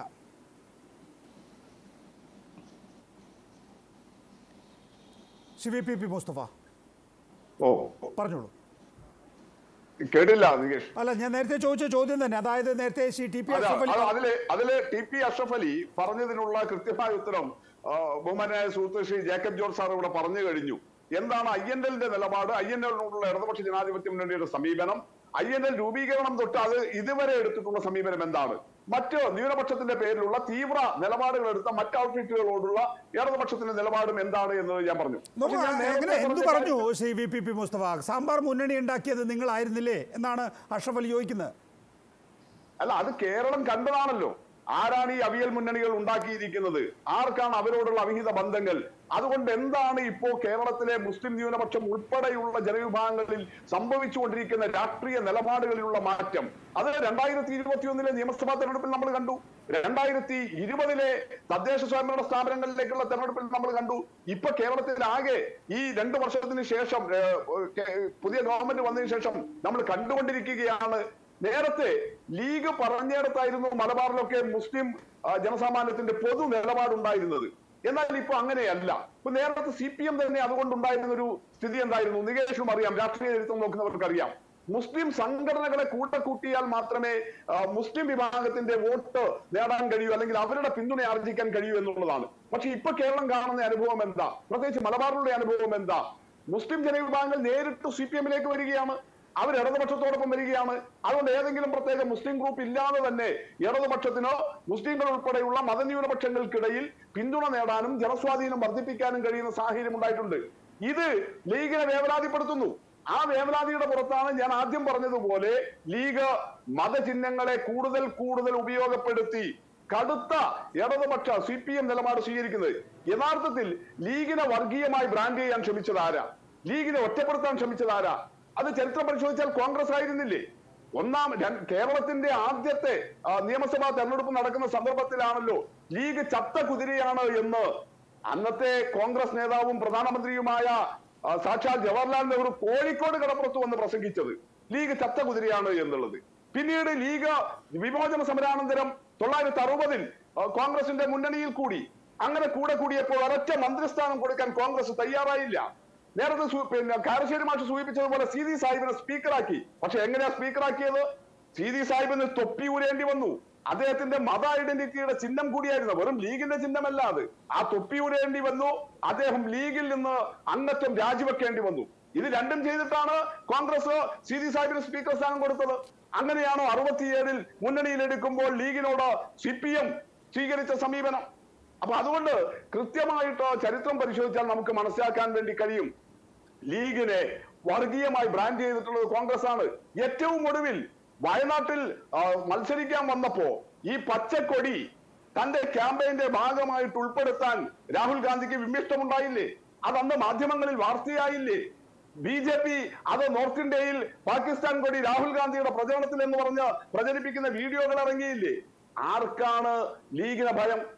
ലീഗിനെ അല്ലെങ്കിൽ അങ്ങനെ കൂട്ടാൻ, അതിനെ ഒരു സെക്യുലർ മുഖത്തോട് കൂടി കൂട്ടാൻ അന്നും ഇന്നും പ്രയാസം കോൺഗ്രസിനാ. പക്ഷെ കോൺഗ്രസിന്റെ നിലനിൽപ്പിന്റെ ഭാഗമായിട്ട് UDF ലീഗ് തുടരുന്നു എന്നുള്ളത് മാത്രമേ അതിനകത്തുള്ളൂ. പക്ഷേ ഇടതുപക്ഷത്തിന് കൃത്യമായ നിലപാടുണ്ട്. ആ നിലപാട് 87 തൊട്ട് വളരെ കണിശമായിട്ട് അത് സ്വീകരിച്ചു വരുന്നു. അതിന്റെ ഭാഗമായിട്ടുള്ള മതനിരപേക്ഷ നിലപാടിൽ പോകുന്നു. അതിന്റെ ഭാഗമായി ന്യൂനപക്ഷങ്ങളിൽ നിന്ന് ഇടതുപക്ഷത്തോടുള്ള ആഭിമുഖ്യവും പിന്തുണയും വർദ്ധിച്ചു വരുമ്പോൾ ദൗർഭാഗ്യവശാൽ ലീഗ് കൂടുതൽ മതചിഹ്നങ്ങൾ ഉപയോഗപ്പെടുത്തി സാമൂഹികമായ വിഭജനം ഉണ്ടാക്കിയെടുക്കാൻ. ഞാൻ വർഗീയം എന്ന് പറയുകയല്ല, ഞാൻ ചില ചിഹ്നങ്ങൾ എന്റെയൊക്കെ നാട്ടുംപുറത്ത് ലീഗിന് സ്വാധീനമുള്ള നാട്ടുമ്പുറങ്ങളിൽ നടക്കുന്ന സംഭവങ്ങൾ സൂചിപ്പിച്ചു. അതിന്റെ ഭാഗമായിട്ട് സാമൂഹിക വിഭജനം ഉണ്ടാക്കി തീർക്കുകയാണ്. ലീഗ് കൂടുതൽ അത്തരത്തിൽ ഒരു സാമുദായിക പാർട്ടിയായിട്ട് പരിമിതപ്പെടുകയാണ്. അതുകൊണ്ടാണ് ഞാൻ കണിശമായിട്ടും പറയുന്നത്, ഒരു മതനിരപേക്ഷ പാർട്ടി എന്ന് പറയാൻ വേണ്ടി കഴിയില്ല. പക്ഷെ സാമുദായിക പാർട്ടിയാണ് എന്ന് പറയുമ്പോഴും സമുദായത്തിന്റെ പൊതു താല്പര്യങ്ങളിൽ ലീഗില്ല. ഏറ്റവും ഒടുവിൽ ലോക്സഭയിൽ ഈ 2014 ശേഷം പാർലമെന്റിൽ മതന്യൂനപക്ഷങ്ങളെ ബാധിക്കുന്ന വിവിധ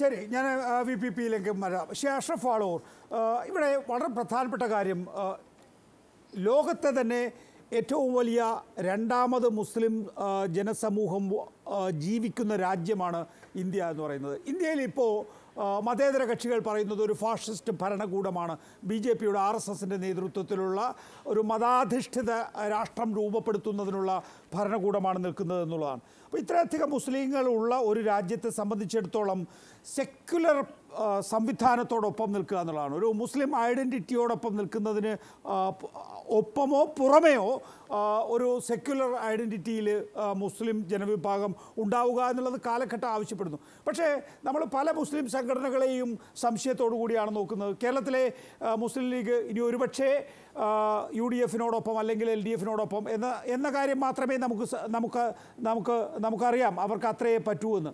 പക്ഷേ തൊട്ടടുത്ത രാഷ്ട്രീയ പാർട്ടി AIMIM അത് BJPയുടെ കങ്കാണിയായി പ്രവർത്തിക്കുന്നു എന്നുള്ള സംശയമുണ്ട്.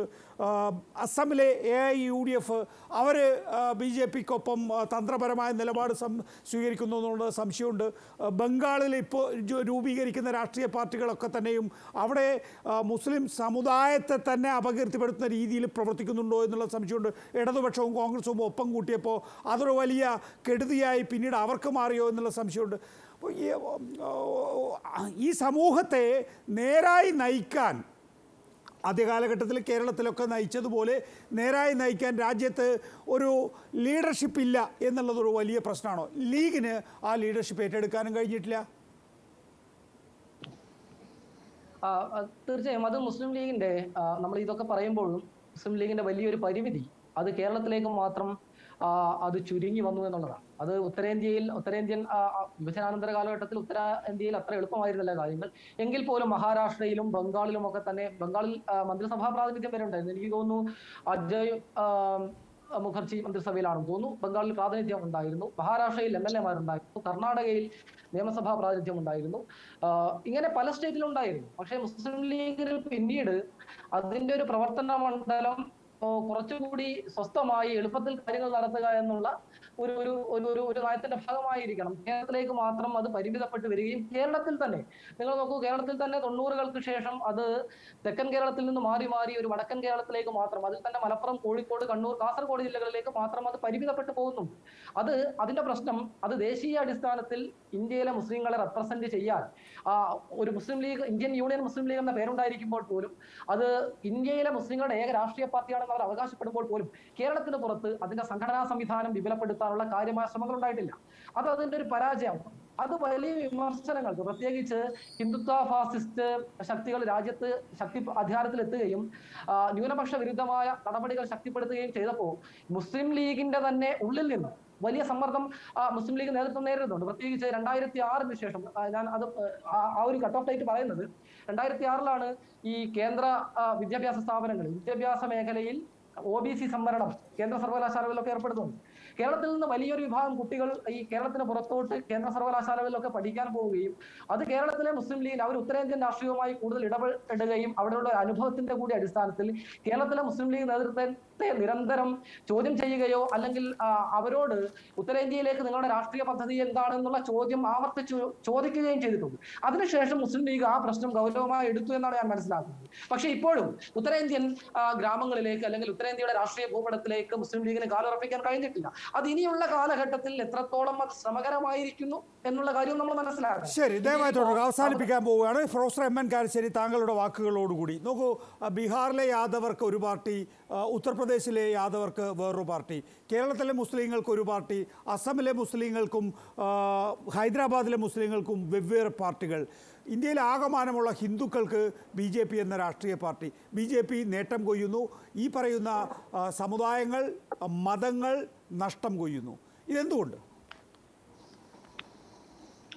നികേഷ്, ഞാൻ അവസാനത്തെ 2 വാക്യം ഞാൻ കേട്ടില്ലല്ലോ. അല്ല, എൻ്റെ ചോദ്യം എന്ന് പറയുന്നത് ഇന്ത്യയിലെ ഹിന്ദുക്കളുടെ പാർട്ടിയാണ് ഞങ്ങളുടേത് എന്ന് പറഞ്ഞ് നേട്ടം കൊയ്യുകയാണ് BJP, RSS എന്ന അടിവേരിലൂടെ. അതേസമയം ബീഹാറിലെ കുർമികൾക്കും കൊയ്രികൾക്കും ഒരു പാർട്ടി, ഉത്തർപ്രദേശിലെ കുർമികൾക്കും കൊയ്രികൾക്കും വേറെ പാർട്ടി, യാദവർക്ക് വേറെ പാർട്ടി, ഒരു സംസ്ഥാനത്ത് ഒരു പാർട്ടി, മറ്റൊരു സംസ്ഥാനത്ത് വേറൊരു പാർട്ടി. അങ്ങനെ ഒരുമിച്ച് നിൽക്കേണ്ട വിഭാഗങ്ങൾ ഛിന്ന ഭിന്നമായി പോകുന്നു. ഹിന്ദു വിഭാഗം ഇതുവരെ യോജിപ്പിച്ചെടുക്കാൻ കഴിഞ്ഞിട്ടില്ലാത്ത ഹിന്ദു വിഭാഗത്തിന് ഇപ്പോൾ RSSന് യോജിപ്പിച്ചെടുക്കാൻ കഴിഞ്ഞിരിക്കുന്നത് എന്തുകൊണ്ട്? നികേഷ്, ഇതില് വളരെ പ്രധാനപ്പെട്ട ഒരു കാര്യം ഞാൻ ആവർത്തിക്കുകയാണ്, ഭാഷയാണ്. അപ്പോൾ ഉവൈസിക്ക് എന്തുകൊണ്ടാണ് കേരളത്തിൽ അനുയായികളില്ലാത്ത, അല്ല അദ്ദേഹത്തിന്റെ പാർട്ടി ഇല്ലാത്തതെന്ന് ചോദിച്ചാല് അദ്ദേഹം ഉറുദുവിലാണ് സംസാരിക്കുന്നത്, ഇവിടെ ഉറുദു ഇല്ല.